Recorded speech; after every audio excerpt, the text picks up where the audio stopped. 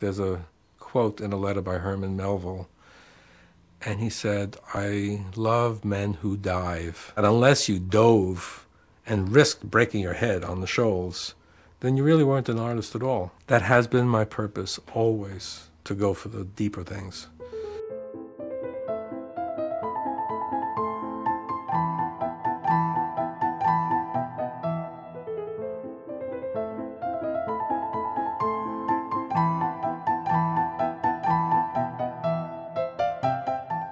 In putting this exhibition together with Jonathan Weinberg, I would have to just say that this is really a labor of love, because we've spent so many years looking over Maurice's shoulder, learning from him, and just like seeing his whole process. He found in the field of picture books and illustration in general a whole field that he could do figurative art and get certain kinds of messages under the radar. And he had this faith that if he immersed himself in the art of the past, it would feed him and new ideas would come to him. The stuff in my house is collectibles that are related to the work. Everything is related to the work. The books are related to the work. The pictures on the wall are related to the work. Favorite artists whom I've been stealing from since I was a young man. So one of the things that's really interesting to see how Maurice's art changed over time is actually to look at his studios over time. Now in the studio, there are Samuel Palmer pictures, pictures by Winslow Homer and Maxfield Parrish. These are all artists that were really, really important to him. And then if you come to the living room, which is more formal, you see that there's a great painting by Stubbs of a lion. He really used his collection as a tool. He would purposely use an artist or a composer that he admired, and it was a really great opportunity for him to dive into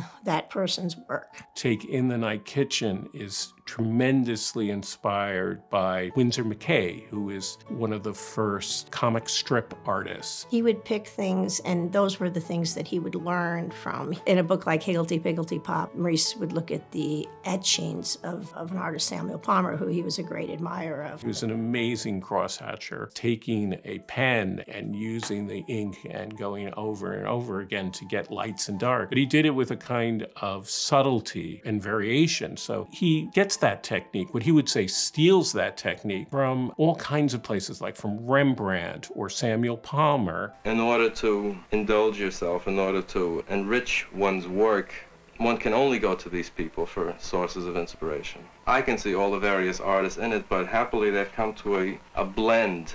This is a satisfactory conclusion to many of the books. He took his inspiration not just from the great art of the past, but also popular art.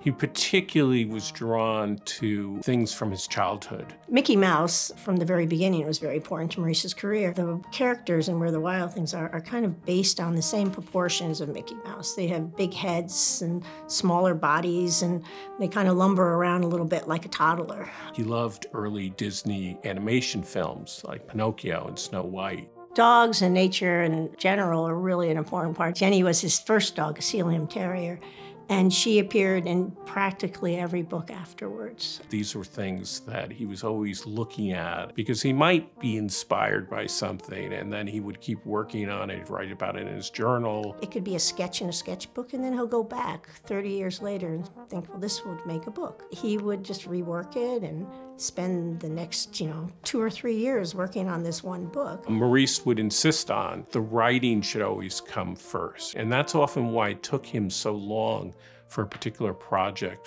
to come to fruition. Writing is arduous in hell. And so I suppose because it's so difficult, it becomes a more interesting challenge. And then if you write and illustrate your own book, there's a cohesion there.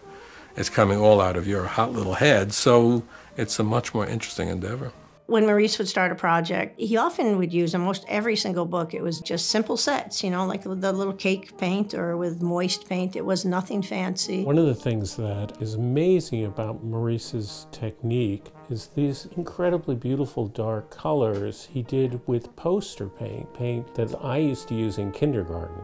each image for a final piece of art, there'll be 4 other drawings before that.